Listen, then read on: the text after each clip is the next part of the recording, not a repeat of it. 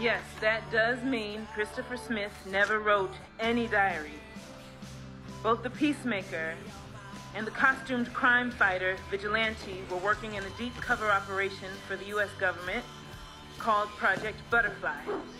This is all part of a Black Ops program known as Task Force X, where convicted criminals are undertaking dangerous missions for the United States in exchange for time off their sentences.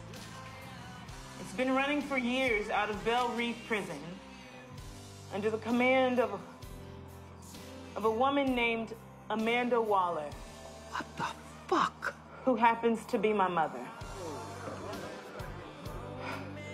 Now I'm calling for an immediate investigation into these inhumane Mr. Smith? abuses of power.